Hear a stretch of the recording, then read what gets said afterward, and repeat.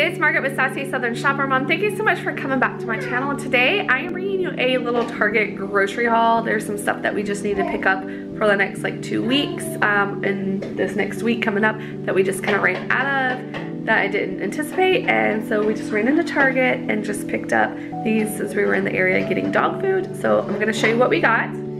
Okay guys, so what we got was some Simply orange juice, we got some lactose-free whole milk, we got some Mexican style shredded cheese. The kids wanted some Danimals, so we got some of those since they have a long weekend this weekend. We picked up some Go-Gurt for them as well.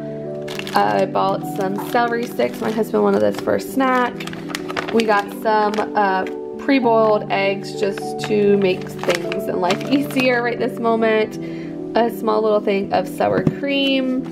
A thing of the grape Propel. My daughter likes this for her lunches lately. And we got a thing of cutie oranges. We got 2 things of the Market Pantry apple juice, and this is the 64 ounce. And then we got 2 things of the cranberry juice cocktail. And then we got 2 of these high fiber tortilla wraps. We usually get like the spinach one and a tomato one, but this is the only one that I sell at Target, so we just got what they had. So for this small grocery haul, we spent $49.84 at Target for all these items. And again, this isn't like anything like major. We kind of already have the meats to go with the tortilla wraps and different stuff like that.